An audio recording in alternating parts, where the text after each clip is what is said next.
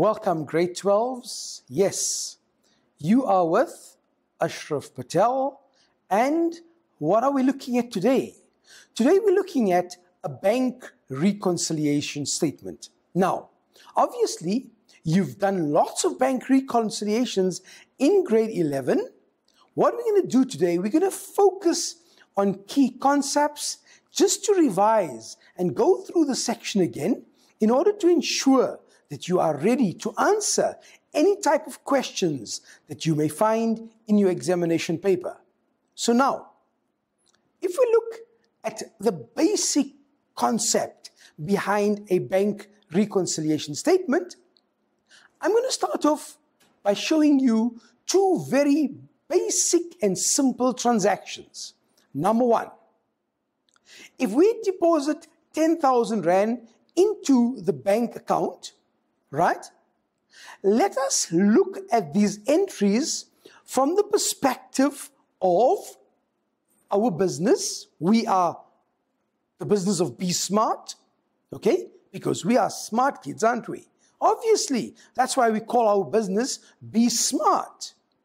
And we're going to look at it with respect to the bank, in the books of the bank. Okay, now watch this.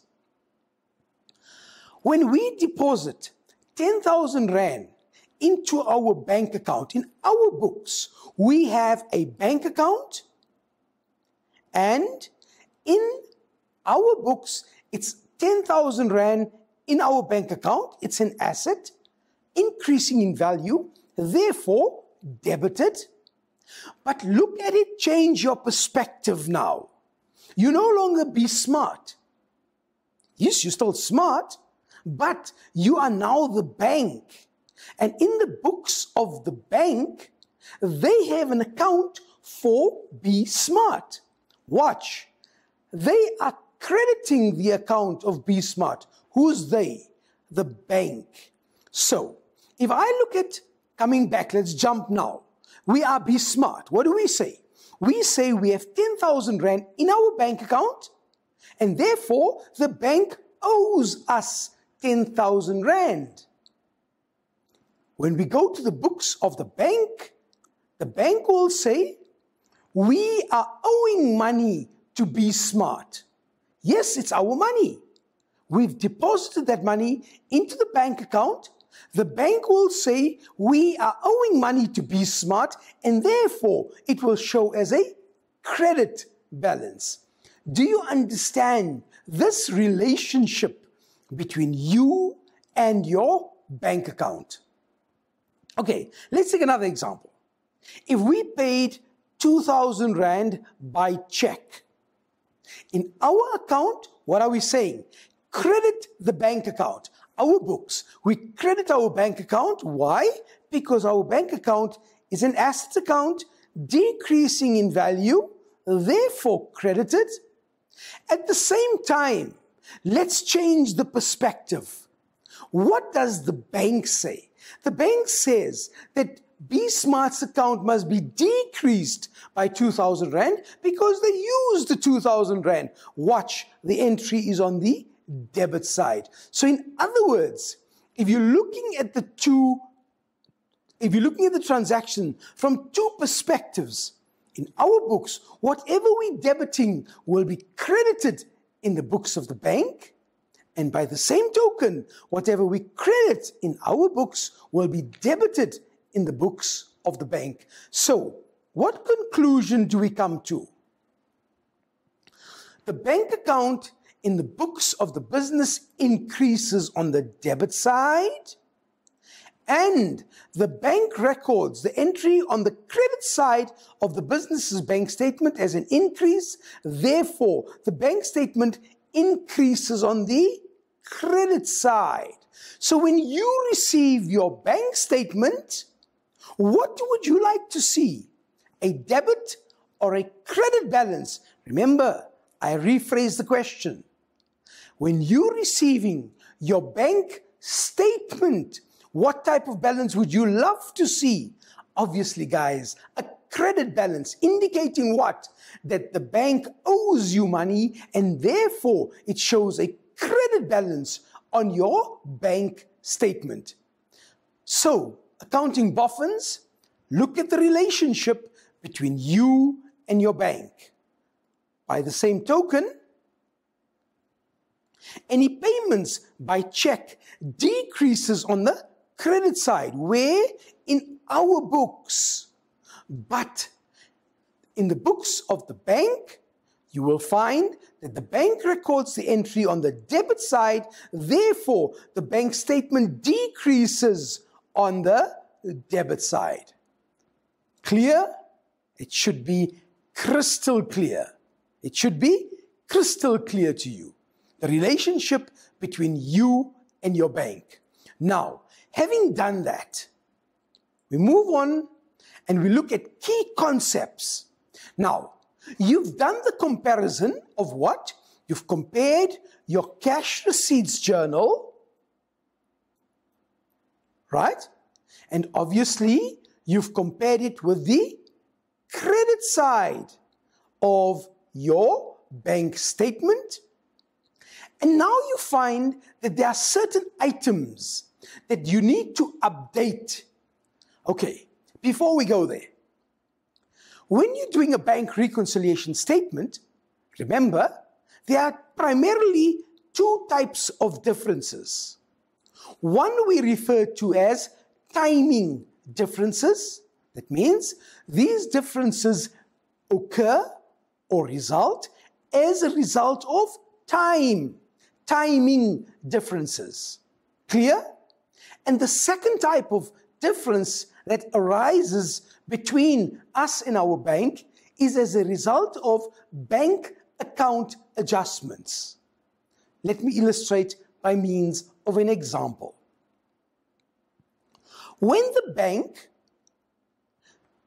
pays you interest on your current account, remember, when you have a favorable bank balance, the bank is going to pay you. You're going to be receiving interest. And therefore, that interest will be recorded in your cash receipts journal. Now, the bank has already entered the interest in the bank statement. And therefore, you now need to update your records, our records. What are we going to update? Our cash receipts journal. And what do? We enter it into the cash receipts journal, interest on current account. Other examples of items that you need to enter would include direct deposits that are appearing on your bank statement. Okay? And we often use this example. You've got some buildings that you've acquired in a place called Vladivostok, and certainly I'm not swearing. If you check and if you talk to your geography counterparts, they will tell you that such a place indeed exists. Now, in order for you to receive your rental, are you going to wait for that check to be posted to you? If it gets to you, you're very lucky. So what happens? The tenant deposits directly into your bank account in Vladivostok. That amount is reflected in your bank statement, but not in your cash receipts journal. You therefore update your journal. By the same token, you have internet deposits, right? A very important one, a stale check. I'm going to give you a minute to ponder over this stale check. Tell me, what is a stale check? Go for it.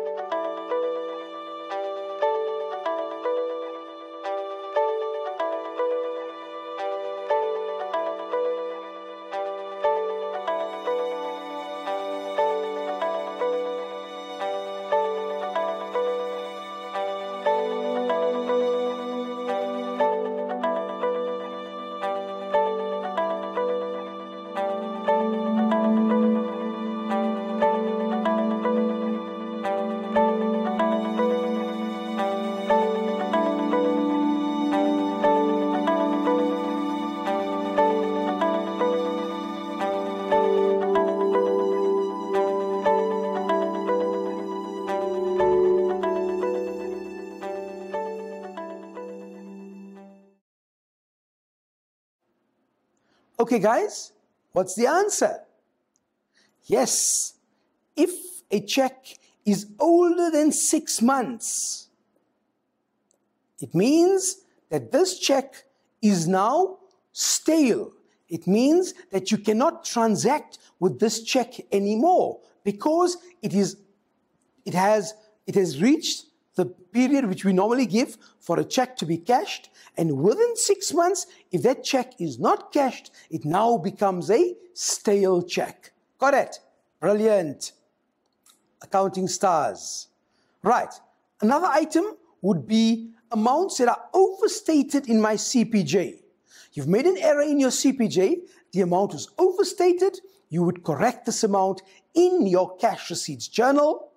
You would look at a cancel or a check in order to cancel a check that is lost. Yes, it happens that checks that are lost in transit somewhere, this check needs to be cancelled, and be careful with this check that we are cancelling. Why? Because one, you cancel in your CRJ, step number 1. Step number 2, you issue a new check where? In your cash payments journal. And yes, the third step, a very important step, this new check that you are now issuing would also be entered into your bank reconciliation statement as an outstanding check. Okay, guys, you got a minute now to tell me what will you enter in your cash payments journal. Go for it. Start recording possible transactions for your CPJ.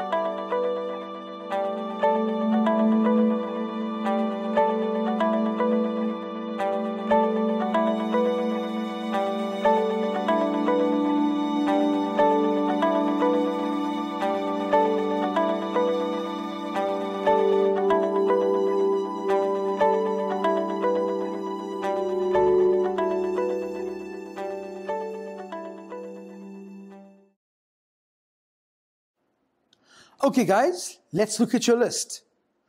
What items do you have? Have you recorded bank charges? Now, obviously, bank charges is the umbrella account. Within bank charges, you get specific charges like what? Service fees, checkbook charges, debit levy on debit transactions, credit card cost. All of these would form part of bank charges. Understand, you will not open up separate accounts for these specific items. Neither will you call it service charges. The name of the account is bank charges. Please, guys, important. Right? Now, question again. Why is interest on overdraft shown as a separate item? Remember, we've done this, but reminder is beneficial to accounting students.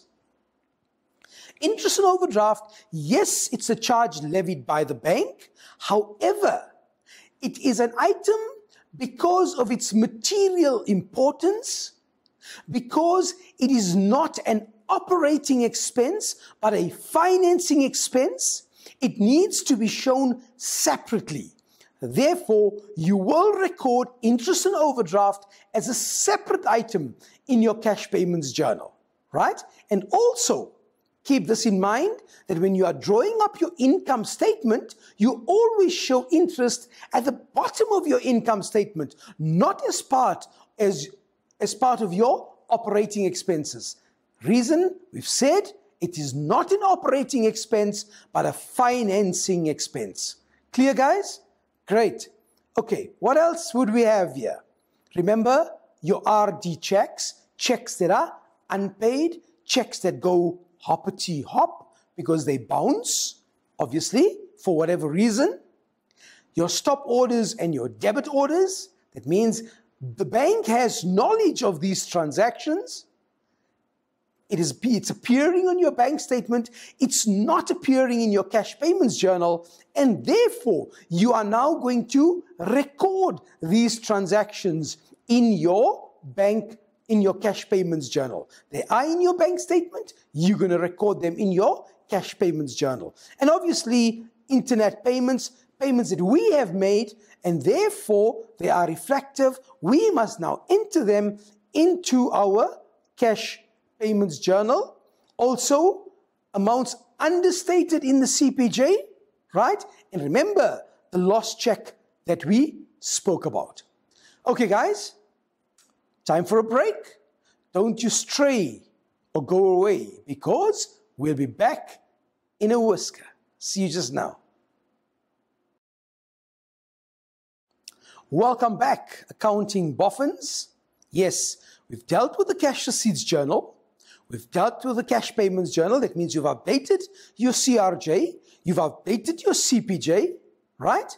Now, you come to the stage where you've done your bank account, okay? Now, just remember, if you look at your format of your bank account, in your bank account, you've got your balance at the beginning, either a debit or a credit balance. You've brought in your sundry accounts, also called total receipts. You've brought in your sundry accounts, also called your total payments. You've then balanced your bank account, and you've got your new balance that you've brought down. So in other words, you can see that your bank account is totally dependent on your cash receipts journal and your cash payments journal. It's information that you've updated the CRJ, you've updated your CPJ, you've posted to the bank account, and now you have the latest bank account as it appears with the adjustments, with the bank account adjustments. Ring a bell? It should. What did we say? That the differences between our records and the records of the bank, one of the reasons, one of the categories would be bank account adjustments. Okay. Now you start off with your bank reconciliation statement. And I promise you guys, if you understand the following concept of a bank reconciliation statement, then definitely the battle is won. And what is that?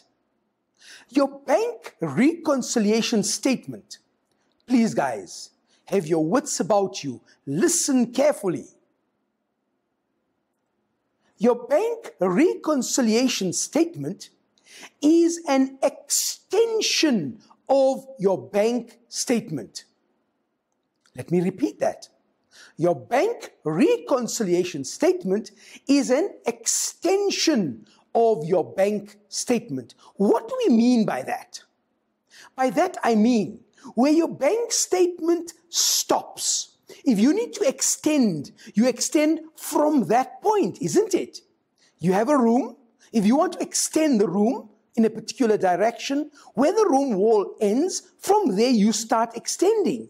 So guys, your bank reconciliation statement is an extension of your bank statement. So, start off where your bank statement ended. Ring a bell. Closing balance as your bank statement. That's the starting point of your bank reconciliation statement. Clear? Make sense when I say it's an extension? You can see why. Where you ended your bank statement, that's where you continue from. Okay. Then you bring in your deposits not yet credited by the bank. What are we talking about? We are talking about a timing difference. Timing difference, yes. As a result of time, you've received your bank statement on the 22nd or 23rd of the month already. Any transactions that you've entered post the 22nd and 23rd definitely will not appear on your bank statement because the bank statement is in your possession already. Therefore, guys, enter it now. You've got that information. You've made your comparison with your CRJ, CPJ, and your bank statement, and you find out that there's a deposit that you have made not appearing in the books of the bank, namely the bank statement. Therefore, enter into your bank reconciliation statement. And guys, remember, grade 12s, I'm addressing you specifically, but yes, if there are any grade 11s out there, this is beneficial to you as well, because you do this section in grade 11, okay? So the place to be here is with us, because we benefit you. Then you have checks that have been issued, drawn, that are not yet presented for payment. In other words, you've issued the check. You've entered into your cash payments journal. How does the bank know that the check has been issued? Only when that check is presented for payment. So therefore, if you've given the check to Miss Cheese and she doesn't need the money at this point, then surely she's not going to deposit the check. And as a result, there's going to be a difference between your bank account and the bank statement. How do you update it? By entering the information into your bank reconciliation statement. As what item? Checks that have been drawn but not presented for payment. Done and dusted. Corrections of errors of deposits wrongly credited. Yes. Instances where you find on your bank statement that your bank statement has been credited, but obviously that information relates to another business, somebody else. It's not your money. You can't use it. You need to make the bank aware and you need to correct it in your bank reconciliation statement. So clearly you're starting to get a vibe here that everything where your records are in order, but you're getting information from the bank where the bank has made an error, that will be corrected in your bank reconciliation statement. By the same token, you find errors where your account was wrongly debited. Can you think of one? You got a minute. Go for it.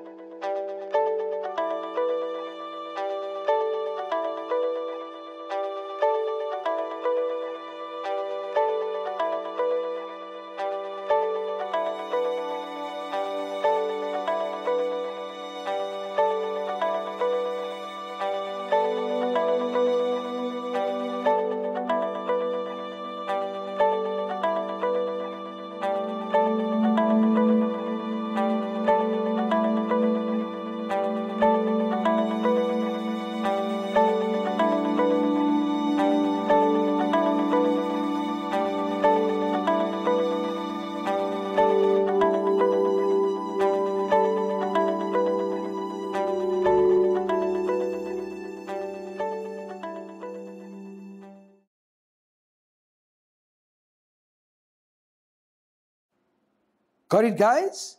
Have you identified what item would you use here to explain this here?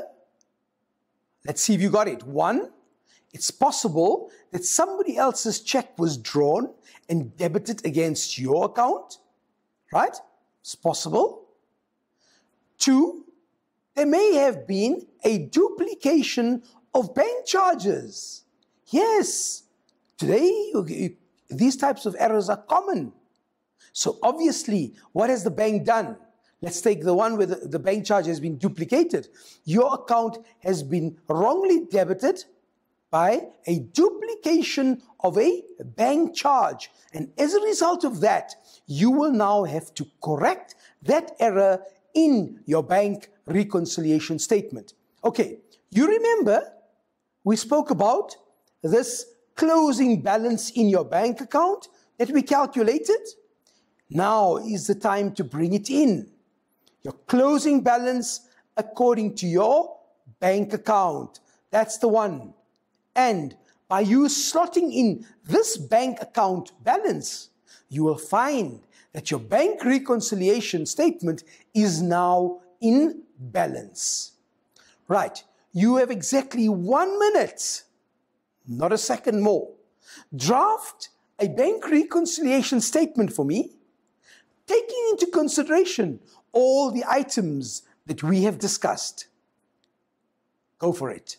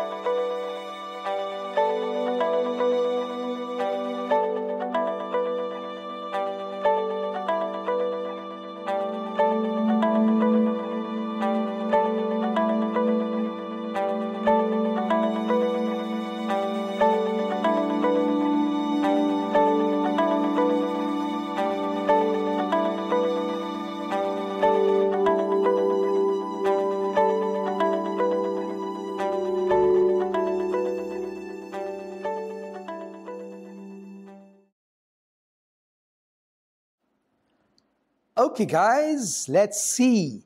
What do you have? Does your bank reconciliation statement look like this here?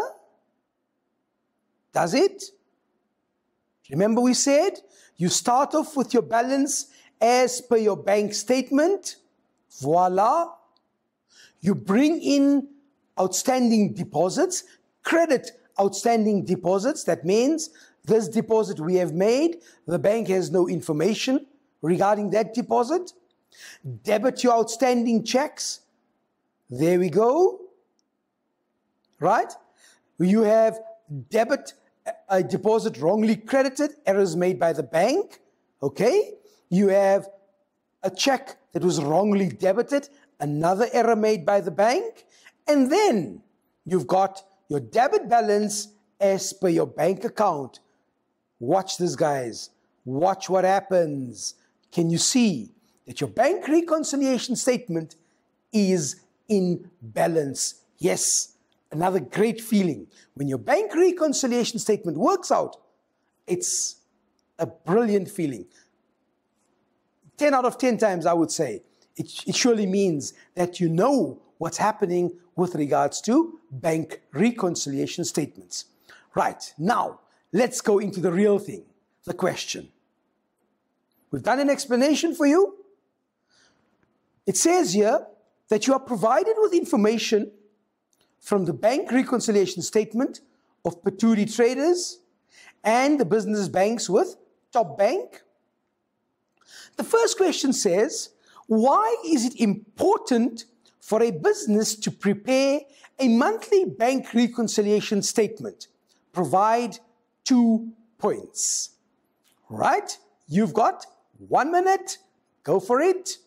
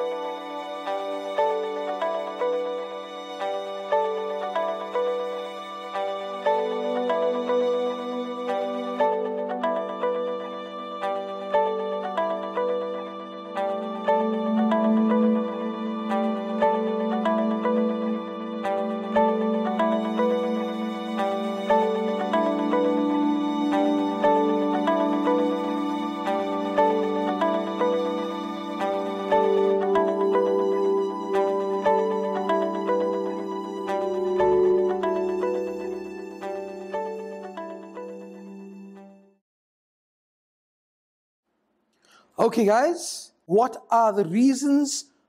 Number one, for internal control purposes. Remember, to identify the correct bank balance. Right? Now you will notice that we're giving you quite a few alternates. The question said any 2 points, but we're discussing it so you see the reason behind drawing up a monthly bank reconciliation statement. Deposits made and checks issued not only affect the business, but also the bank concerned. We have to keep a record of our cash transactions. Now this one here is one that I want to highlight. The books of the business and that of the bank should agree, and the bank balance should be the same in both books. So as part of internal control, remember, what's the purpose of internal control? The purpose of internal control is to safeguard the assets of a business. And therefore, which asset are we safeguarding here? Certainly our asset bank, right? We also say that the comparisons are done on a monthly basis so that we can identify errors, and if there's any dishonesty, this can also be detected at an early stage. So obviously you can see the need for drawing up the bank reconciliation statement on a monthly basis. Break time once again, guys. Wait for the bell and then back to your accounting class. Welcome, guys, back to your accounting class. Yes, you had a short break. And the question says that one of the checks not presented to the bank has been treated incorrectly. Which check is it? And explain your choice. Indicate the correct course of action to be taken. Right, let's check it out. It says here that of your outstanding checks, you've got 3 outstanding checks. Number 2461, number 2461, number 2719, and number 2874. Right. Look specifically at number 2461. What do you notice about 2461? Let's go for it. It says one of the checks not presented. So let's see what we have here.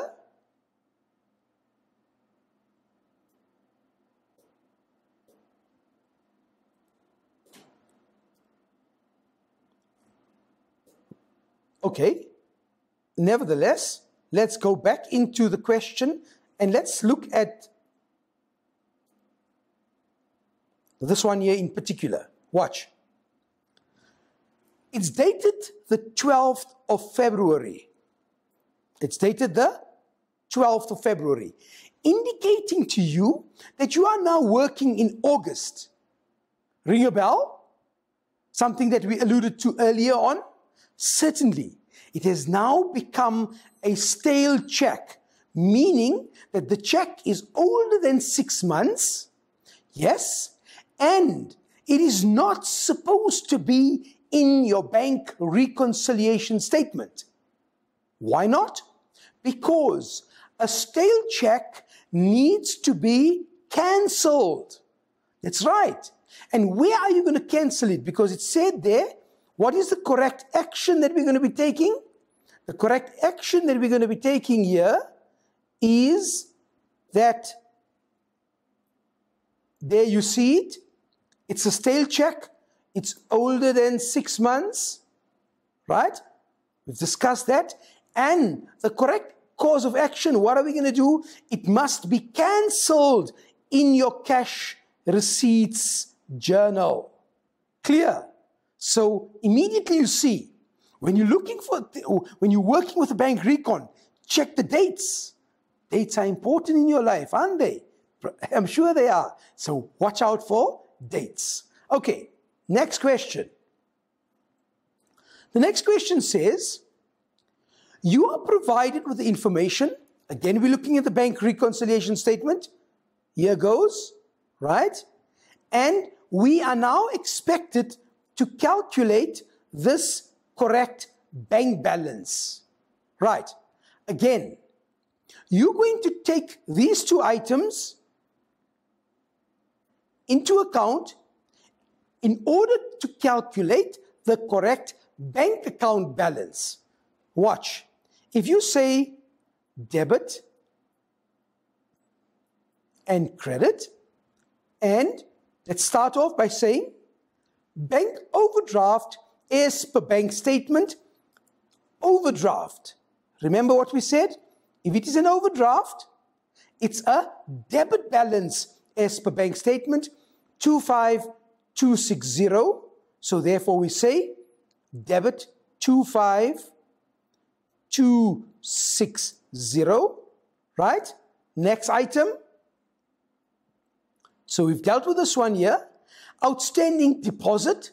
How do we deal with our outstanding deposits? We say credit outstanding deposits, 12390.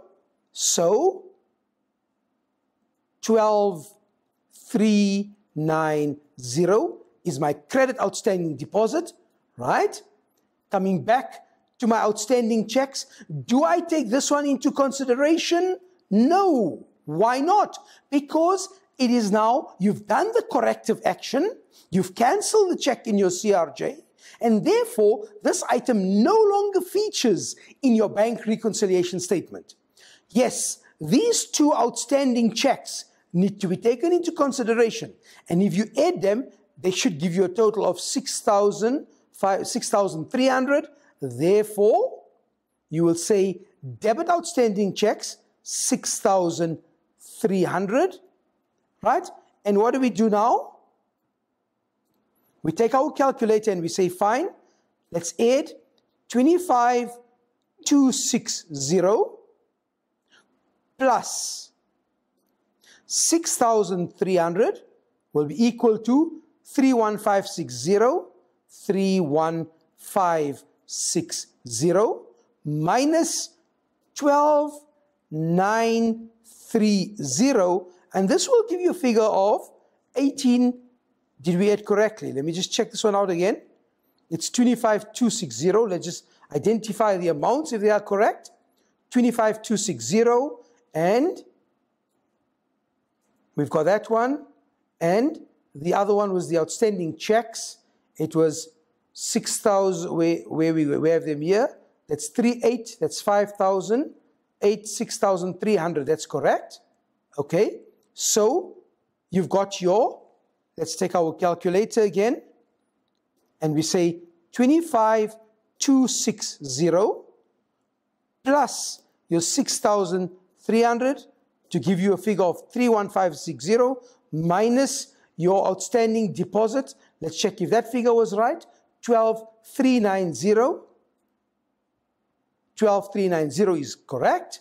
Okay. Therefore, you find your missing figure by saying is equal to, oh, we got some error there. Let's go again. 25260 plus 6,300 minus 12,390, and your answer is 19,170.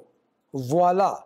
You've corrected and calculated the correct bank balance. See that you use your information in order to correct the, firstly, take out the stale check and then calculate the closing bank balance. Okay, let's go on. The next question says, explain how check number 2719 should be treated when preparing financial statements as at the 31st of August 2015, and explain a reason for this treatment. Right, let's first identify check number 2719. 2719, here goes. What is unique about 2719? Notice that we are working in August, and this is dated the 19th of September. Important question. The question once again says, explain how.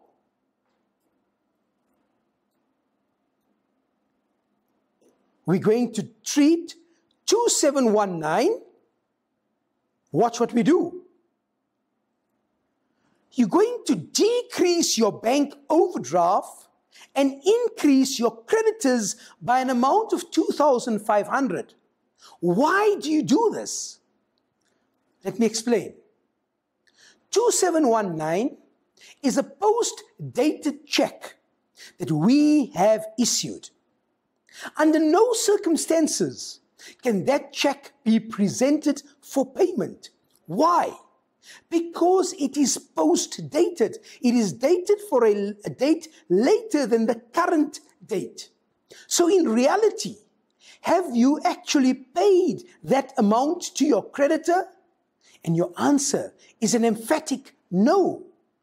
No, we have not paid this amount to our creditors. Now, with regards to your financial statements, right? With regards to your financial statements, obviously, when you are drawing up your balance sheet, you are stating your financial position at that date. Now, watch.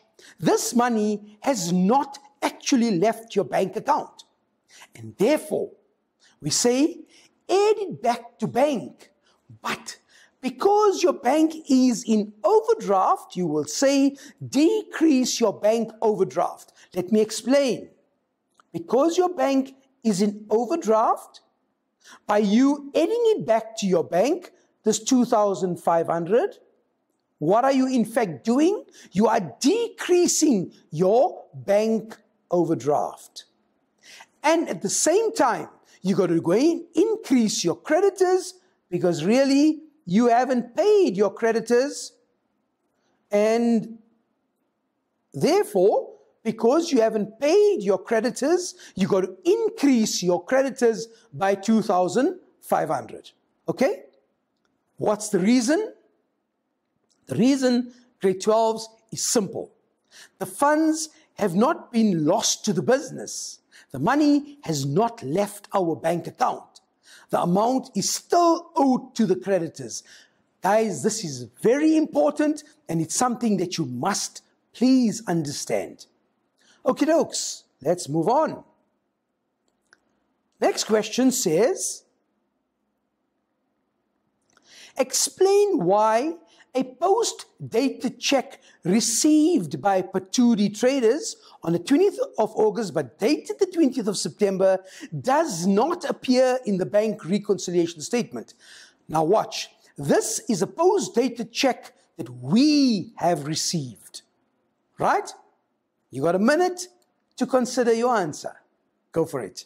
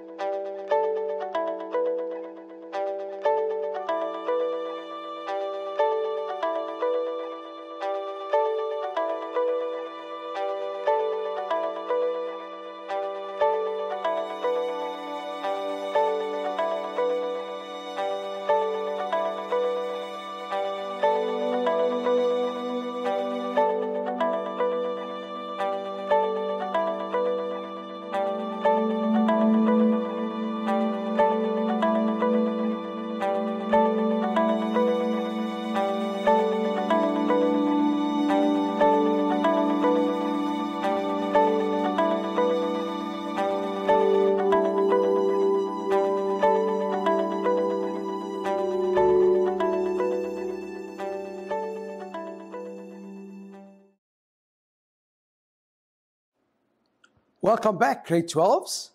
Yes, let's look at this. Let's look at your responses.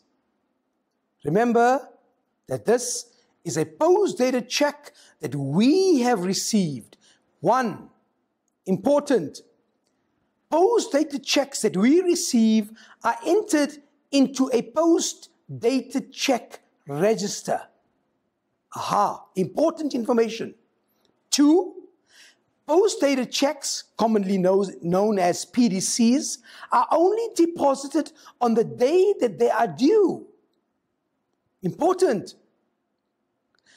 This check is not negotiable until the due date. That means it's useless, and that is why when you receive a post-dated check, you will not even issue a receipt to acknowledge because no transaction has taken place. Important? Certainly it is. And then the rule of prudence. Yes, remember, in terms of your accounting concepts and also in terms of International Financial Reporting Standards, IFRS, this case here, the rule of prudence, do not record until certain. It means we cannot record this transaction until we are 100% sure that the funds are actually in our account. And that only happens on the due date. Well, guys, we've done a lot on bank recon today. If we have to summarize, we've looked at entries in your cash receipts journal. You've looked at entries in your cash payments journal. You've also looked at drawing up your bank reconciliation statement. And remember the word reconciliation, to bring together, to reconcile. Sometimes you have differences with your buddies and you have to make up. Yes, reconcile, bring together. Bring together what? We have to bring together the bank balance as it appears in our records with the bank statement balance that we are receiving from the bank and to reconcile those two figures. Well, guys, that's the bell, the end of your accounting lesson. Time to play. But in accounting, you play for my team, Ashraf's Accounting Superstars. Enjoy the game. Until next time, be good. Bye-bye.